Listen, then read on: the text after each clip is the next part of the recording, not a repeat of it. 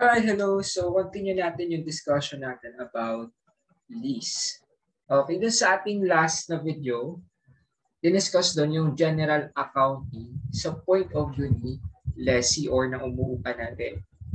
Okay, so generally kapag ka nag-enter siya sa contract of lease, okay, ng isang identified asset for a consideration, okay, so ang kanyang i-recognize sa kanyang books ay magre-recognize siya ng right of use asset, and then magre-recognize din siya ng lease liability. If ever merong cash outlay, magre-recognize din siya.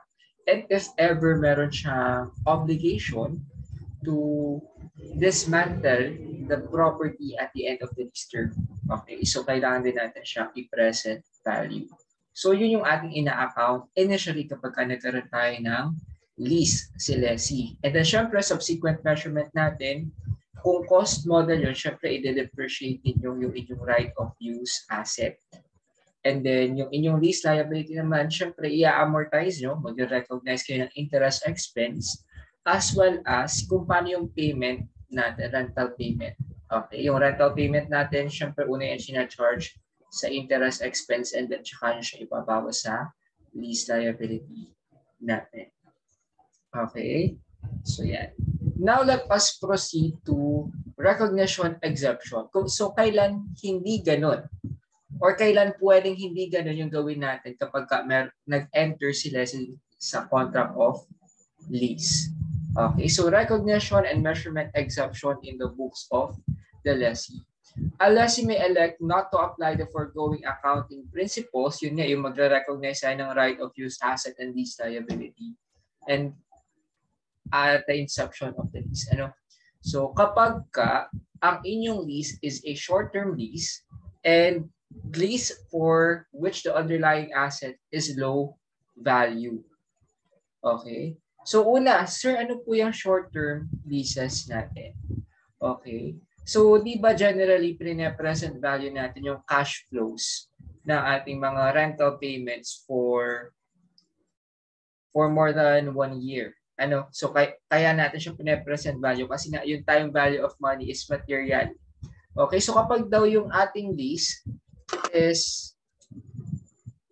short term, kapag sinabi natin short term lease, has a lease term of 12 months or less. Okay, so for 1 year lang naman, for at a maximum 1 year. Okay, so yan, pwede hindi na natin i-recognize as lessee yung right of use asset and yung ating lease liability. Particularly sa lease liability, kailangan pa ba natin i-present value yun sobrang immaterial naman? Or yung parang sa inyong, ang tawag natin dito, di ba kapag short term, hindi nyo na present value. Kasi ang effect niya, ang effect ng time value of money is hindi naman ganun ka significant. Okay? So unlike yung mga long-term natin na sobrang significant talaga ng time value of money. So dyan, hindi na kayo nire-require mag-recognize ng lease liability. Kasi parang burdensome siya. Hindi naman ganun ka-material yung effect ng time value of money sa lease liability natin. And then undergo pa tayo ng ganun ka-hassle na recognition sa lease, magre-recognize ng right of use asset, mag-lease liability, and then i-amortize din natin siya. Okay, so mas maganda, pwede daw kapag ka short-term lease, hindi na kayo magre-recognize ng right of use asset and lease liability. So maya malalaman natin yung treatment kung paano yung gagawin. Okay, the lease term includes periods covered by an option to extend or an option to terminate if lessee is reasonably certain to exercise the extension option or not to exercise the extension option. Basta yung lease term natin, yung lease term natin, whether in-extend mo na yan or hindi, dapat yan ay less than 12 months lang or 12 months or less lang, whether kasama na dyan yung extension option or hindi. So yan na yun. Yan yung total lease term mo, 12 months or less. A lease that contains a purchase option is not a short-term lease. Okay. So, yan. So, hindi ito kasama sa ating exception. Okay. So, kapag ka syempre merong purchase option, ang gagawin mo dyan ay yung treatment natin sa ordinary lease natin. Okay. If the lessee elects the short-term lease exemption, it must be applied to a class of underlying asset and shall treat any subsequent modification or change in the lease term as a resulting in a new lease. Okay? So for example, yan, ikaw ay umuupa ng mga motor vehicles. Okay? So, and sa iba't iba ka naupa ng mga motor vehicles. So kung ang sa pag-upa mo ng motor vehicles na short-term lease, okay, pinili mo na i-recognize siya using measurement exemption. So dapat sa lahat ng nirerentahan mo na motor for less than 1 year, dapat i-recognize mo din siya as, yun nga, under our measurement exemption. Okay? So ito kasi, this is your option. May elect not to apply. Okay? So this is just an option. Pwede mong i-recognize yung short-term lease natin using our general accounting for lease na magre-recognize ka ng right of use and lease liability. Pwede rin naman na hindi.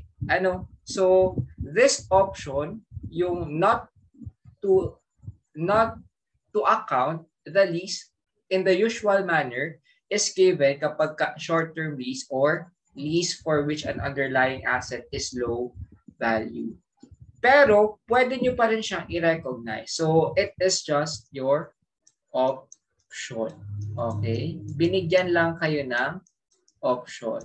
Other than short-term leases and lease for which underlying asset is low value, so required kayo na mag-measure kayo na or mag-recognize kayo ng right of use and mag-recognize din kayo ng lease liability. Okay. So yan.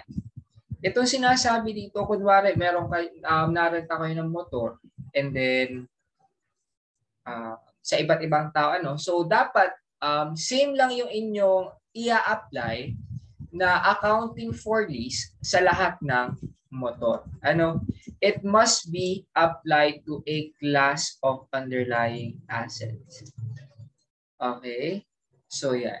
So hindi pwedeng yung isang motor i-recognize mo using measurement or exception and then yung isang motor i-recognize mo using our general accounting for lease. So dapat dito kung paano yung recognition mo dun sa isang motor, dapat ganun din sa lahat. Kapag siya ay short-term leases.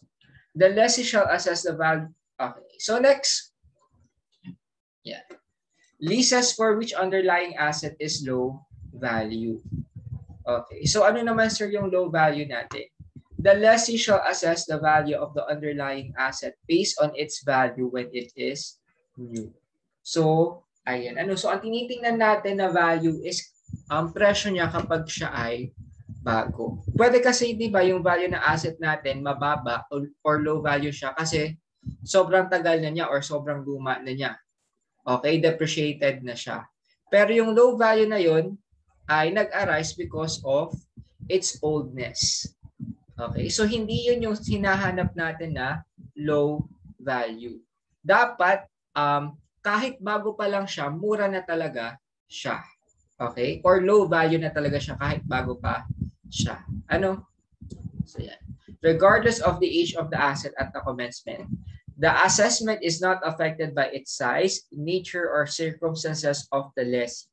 An underlying asset can be of low value only if the lessee can benefit from the use of the underlying asset on its own or together with other assets that are readily available to the lessee.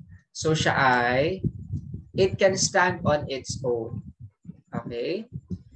The underlying asset is not dependent on or highly interrelated with other assets.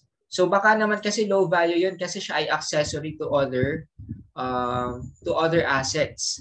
So hindi yun yung hindi siya dapat i-consider as low value asset kasi it cannot stand on its own. An asset that is being subleased by a lessee or is expected to be subleased by a lessee cannot qualify as a low value asset. So dapat ikaw mismo, ikaw na lessee yung gagamit ng asset. Okay? So hindi mo siya ipaparenta ulit sa iba or papagamit mo ulit sa iba para makareceive ng ibang consideration. So ito yung mga examples ng ating mga low value assets. Yan, yung ating mga tablets, laptops, small furnitures, telephones. Yan. So sila yung kahit bago pa lang, mura siya. Ano, compared naman sa mga pinaparenta sa atin ng mga land, mga building, and the like. Ano? So yan. Election of the exemption for low value assets can be exercised on a lease by lease basis. Okay, so kung dito sa ating kapag short-term leases, dapat pare-pareho yung treatment mo sa class ng asset. For example nga, yung motor. Okay, narenta kayo ng motor sa iba short-term lease sa iba't ibang tao. Okay, so kung paano yung treatment mo sa isang motor, kung siya ay mineasure mo using measurement exemption, so dapat yun din yung gagamitin mo sa lahat ng motor using measurement exemption or recognition and measurement exemption natin. Kung ang treatment mo sa isang motor is using our general recognition and measurement sa ating lease as a lessee, dapat yun din yung treatment mo sa lahat ng motor. Dito, yan. Hindi per class yung treatment natin. It is on a lease by lease basis. Ano, so kunwari ikaw naman dito ay kapag ka narenta ka for example ng laptops kasi ikaw ay online teaching na ano tawag natin dito? Online teaching facilities ay hindi mo kayang bumili ng laptops para sa mga empleyado. Ang ginawa mo, narenta ka ng laptops. Okay, sa iba't ibang tao din. So pwede yung isang laptop i-measure mo using measurement exemption. Pwede yung isang laptop pwede i-measure mo using our general accounting for lease. Okay, yun yung sinasabi natin dito sa ano natin, the election of exemption for low value asset can be exercised on a lease by lease basis. So pwedeng hindi mo siya i-apply sa entire class ng asset. Pwedeng depende sa mapag-agrihan mo no do sa pwedeng kung paano yung magiging election mo na lang. Paano yung magiging election mo sa kung paano yung accounting treatment natin sa lease na yun yung gagawin mo. Kahit iba't iba sila on a class of asset. For example nga dun sa lease of laptops. Madaming laptops. Ano? So, yan. So, dapat dito, pare-parehas, basta same class. Kung ano yung measurement ng isang asset, dapat yun din yung measurement ng ibang assets pagdating sa lease. Dito, kahit iba't iba sila, yung iba measurement exemptions, yung iba is general measurement ng ating lease. Okay lang? Yun. Okay. So when the lessee chooses this recognition and measurement exemptions for short-term leases and low-value assets, it shall recognize lease payment as an expense on a straight-line basis unless another systematic basis is more representative of the lessee's benefits from the underlying assets. Okay? So dito yan, ito yung alam ninyo na kapag ka nagbabayad ng renta, debit, rent expense, credit consideration natin. Okay? So, yun na yun. Ano?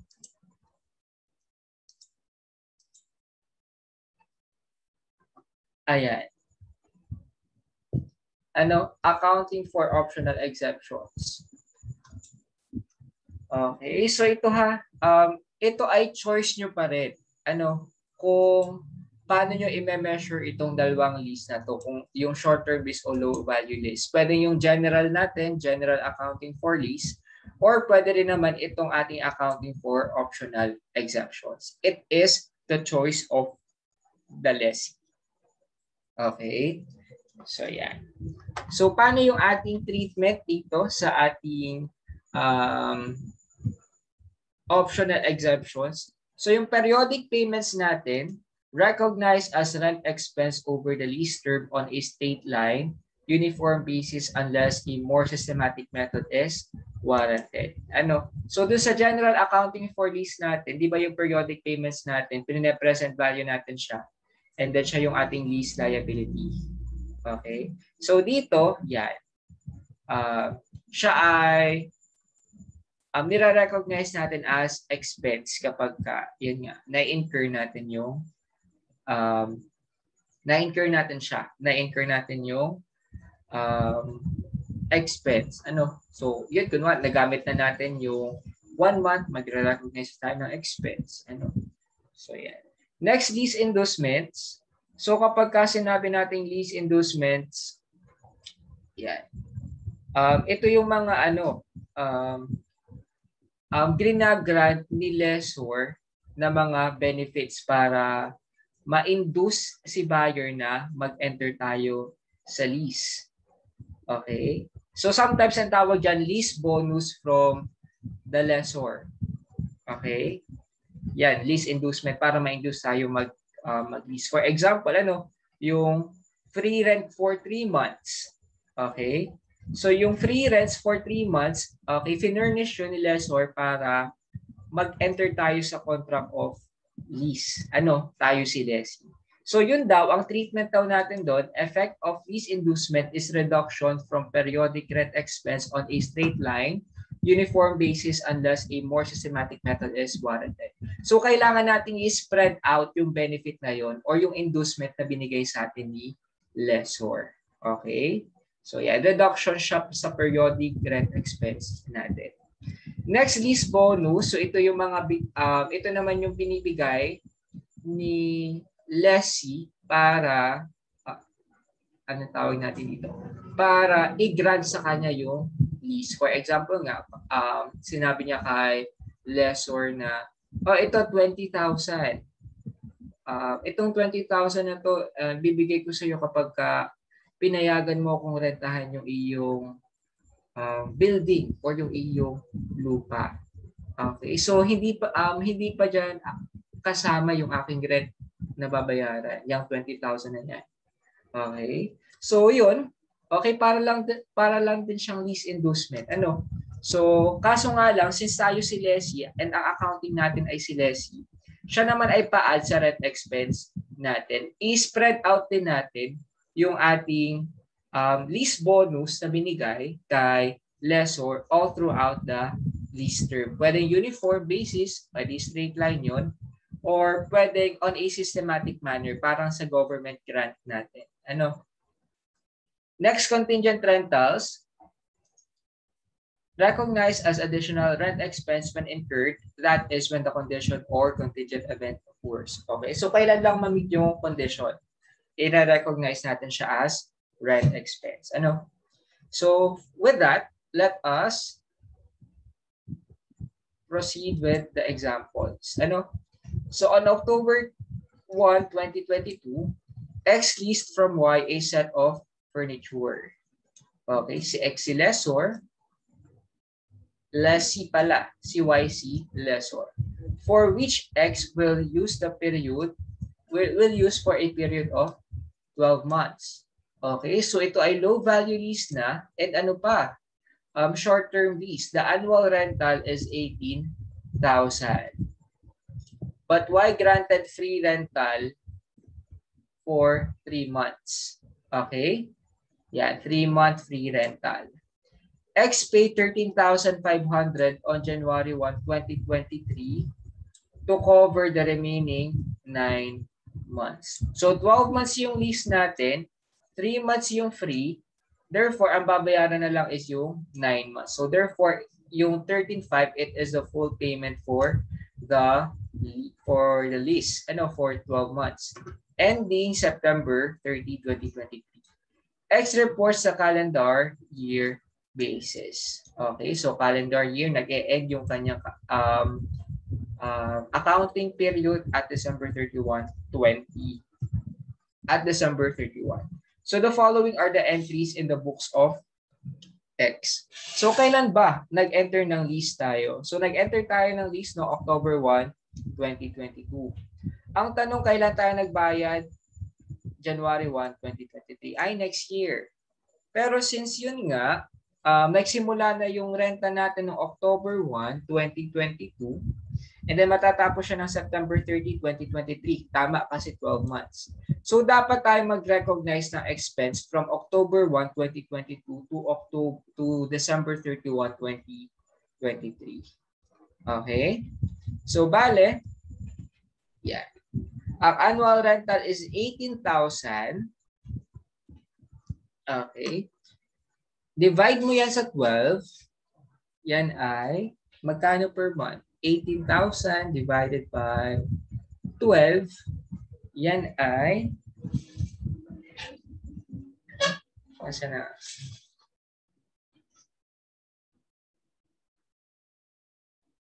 yan ay 1,500 per month. Ano?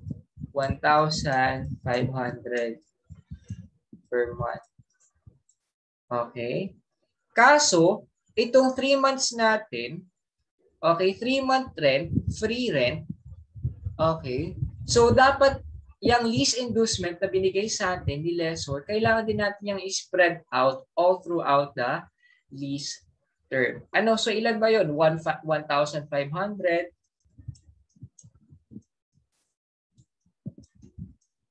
times 3. Okay. So, ito yung total natin na lease inducement. 4,500. Okay.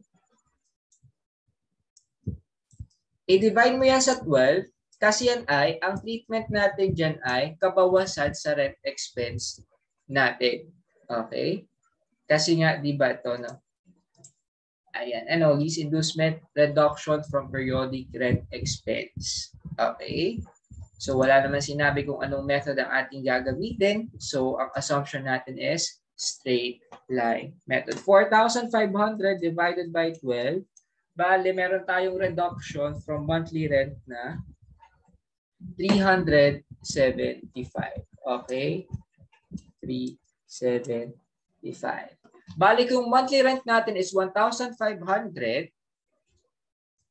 i-less mo yung 375 na lease inducement natin na i-spread out natin for 12 months. Ito ay 1,500 less 375, 1,125. Ano? Times 3. Kasi ang ating i-recognize for 2022 is from October 1, 2022 hanggang December 31, 2022. So that is 3 months. 1,125 times 3, makukuha niyo yung rent expense natin na 3,375. Okay? So next, ayan. Okay, debit rent expense, credit rent payable kasi magbabayad pa naman tayo on January 1, 2022. Okay. Next. Okay. So, on January 1, 2023, yeah, nagbayad na tayo ng cash na 13,500. Okay. And then, syempre binayaran natin yung ating rent payable amounting to 3,375. And dito, ni-recognize na niya yung ating payment for the remaining months of the rent natin. Okay, yung rent from January 1 hanggang September 30, 2023, diniretso na niya sa rent expense kasi may expense din naman natin yan sa buong period. Okay, so pwedeng ang gamitin ninyo, so itong ginamit niya expense method, pwede naman ang gamitin ninyo is asset method. I-recognize niyo siya as prepaid rent expense and then i-adjust nyo na lang sa end of the period. Ano? So, gumawa na lang kayo adjustment. Pwede rin expense method.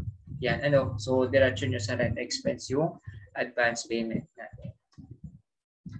Next, example number 2. On October 1, 2022, A leased from B a set of furniture which A will use for a period of 12 months. On this date, A paid the annual rental of 18,000 plus 3,000 incentive to B as an inducement to grant the rental for a considerably short period of time. A report on a calendar year basis. Okay, so dito, yan, baliktad naman ano. So ang nagbigay naman ng inducement or nagbigay ng benefit is si lessee. So ang ginamit niyang term is inducement. Pero malinaw na ang nagbigay noong additional consideration ay si lessee. Ano? Yan. A lease from B. Si A yung ating lessor. Si A yung ating lessee, si B yung ating lessor. Si A, gagamitin niya yung furniture for 12 months. Okay, si A ang nagbayad ng annual rental na 18,000 for 12 months plus nagbayad din si A ng 3,000 incentive kasi for the inducement to grant the rental for considerably short period of time. Okay, so yung lease bonus and lease inducement, ano, so nakadepende kung paano siya i-word sa problem, kung ano yung inyong gagawin. Kung sino yung nagbayad, yun na lang yung inyong tingnan. Kapag ka ang nagbayad is si lessee, okay, siya ay additional consideration, additional sa rent expense. Kapag ka ang nagbayad ay si lessor, siya ay kabawas or ang nagbigay ng benefit ay si lessor or nagbigay ng inducement ay si lessor, siya ay kabawasan naman sa ating rent expense. Okay? Yan. So ang ating entry, okay? So ang normal natin na rent is 18,000 divide by 12. Okay? So bali ang ating monthly rental ay 1,500. Ano? Ito yung ating normal.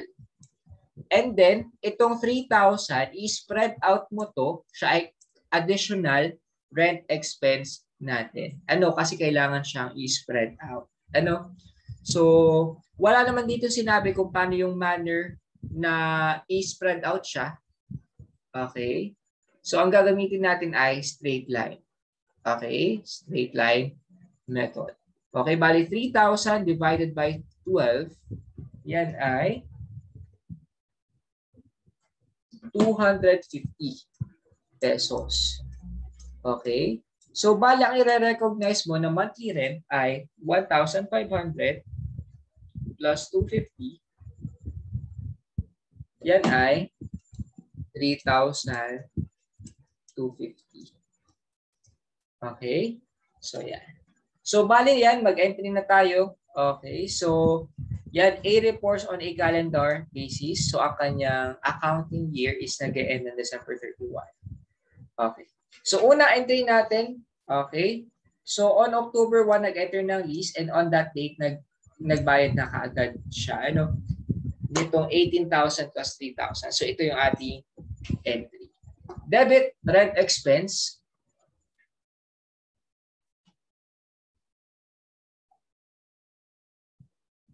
$5,250. Ito yung kaagad para sa 3 months. Ang bilis, binayaran niya kaagad sa 3 months.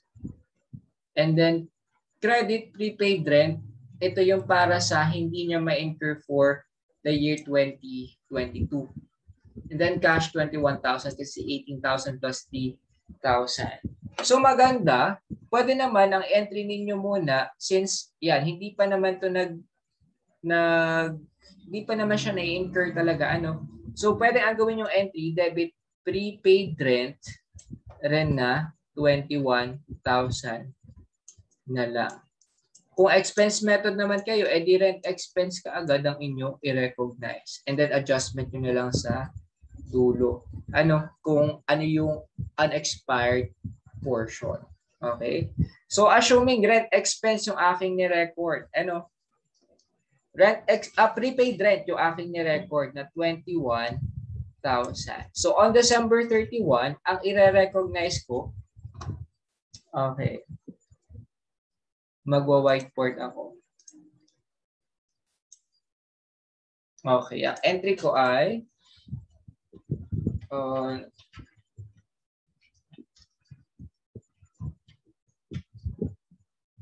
then 01 2022. Debit, prepaid rent.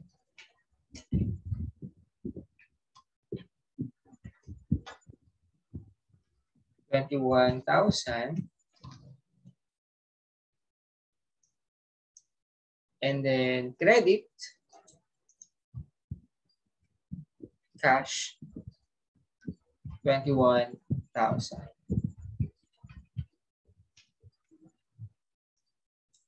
Okay. On December 31. Okay. So adjustment natin. Yan. 12/31/2022. Okay. I-recognize natin yung expired portion. Bilang ito ay asset method ang ginamit natin. Ano? So recognize natin ang expired portion. Ang expired portion. Rent expense. Okay, so ang lumipas ay 3 months. So kung ano compute natin kanina,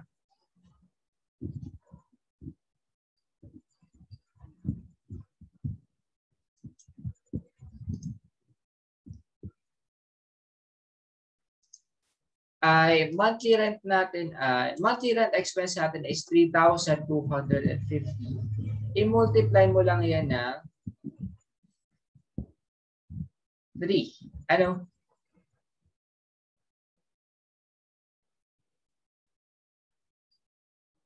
Bakit 1,500 plus 250? Ito pala ay 1,750 pala yan. Sorry. 1,500 plus 250, 1,750. Yan, sorry, 1,750. 1,750 multiplied by 3, yan ay 5,250. Ano?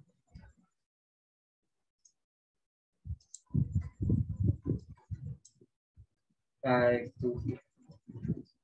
then credit, tanggalin mo na siya sa prepaid rent kasi hindi na siya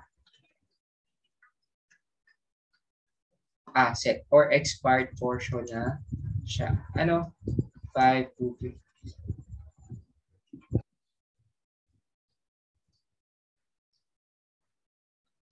Okay. So, ayan. Ano? And then, at the next period, okay, at the year end, i-recognize mo ulit kung ilan ba yung expired portion or hindi.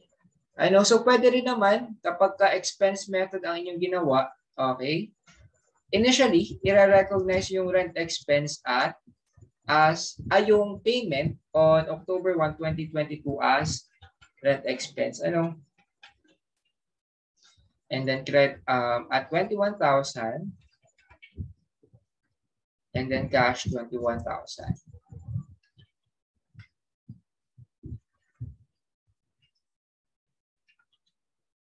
And then on December 31, hahanapin niyo pa yung unexpired portion natin. Ano? So ang unexpired portion natin is from October 1, 2022 up to December 31, 2022. Okay, so 3 months pa lang yung na-expire. Okay, meron pa tayong ilang months na unexpired. Meron pa tayong 9 months. Kasi total ng 12 months yung ating yung total rent natin. Ano? O yung ating lease term. Okay, so ang gagawin natin, tanggalin natin yung or i-recognize natin yung unexpired portion ng lease sa ating prepaid rent. Ano? Prepaid rent. And then, tanggalin nyo siya sa rent expense. Kasi unexpired portion pa naman siya. Ano? So, bale, 1,750 multiplied by 9, ang ating total na tatanggalin sa rent expense is 15,750. Yan. Ano? 15,750. Okay. So, ayan. Ano? So, ito yung ating asset method. Remember, sa inyong accounting. Yan. Ito yung ating asset method. And ito yung ating expense method.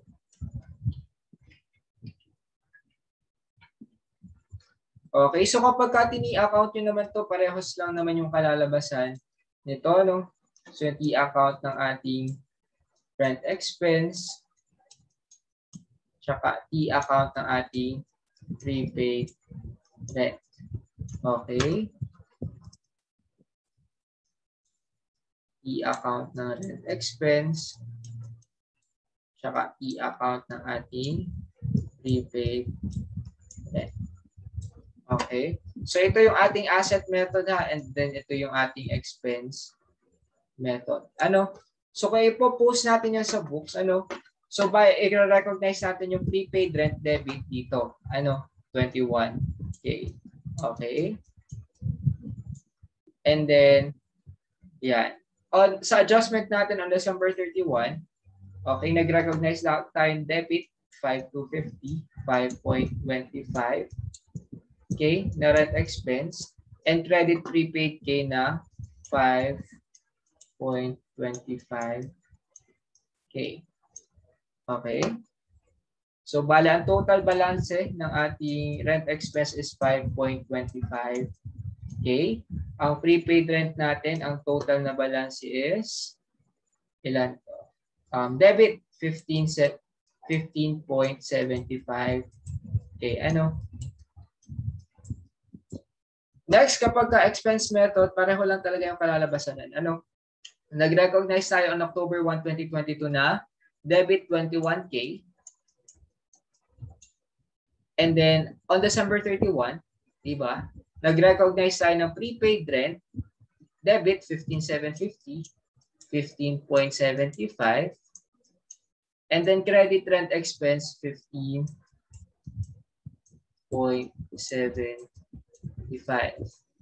Okay, kapag kukunin natin yung balansanan, makukuha natin na meron tayong net debit na 5.25K para sa rent expense. So pareho sila. And then yung ating prepaid rent, 15.75K. Okay? So pareho din sila. Okay, so depende kung ano yung gagamitin sa problem kung asset method or expense method. As pareho lang naman yung kalalabasanan kasi generally ang tinatanong naman sa problem ilan ba yung naging rent expense during the period or ilan ba yung balance ng ating prepaid rent for the period. Ano? So yung accounting method ninyo, okay, kapag given sa problem maganda, pero kapag hindi, okay, so nakadepende sa inyo. Ano, so ang hanapin naman is yung total expense and yung total unexpired portion or yung asset portion natin. Okay, so pareho lang naman yan at year end kung ano yung ating gagamitin. Kung ano yung magiging amount at year end. So yan, pareho sila mapa asset method, mapa expense method.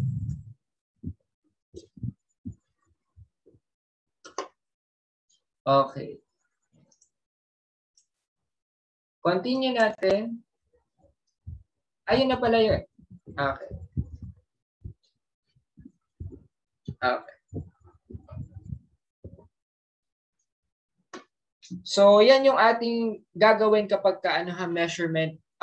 We elected to measure our leases, okay, using measurement exemption.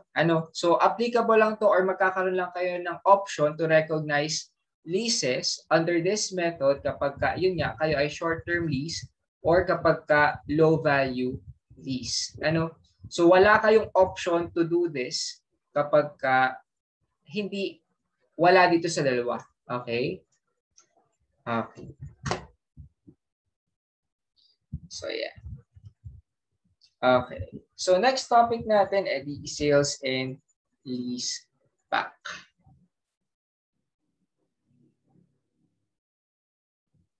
Patanong na lang din sa comment section kung ano yung inyong tanong dito sa topic. Thank you.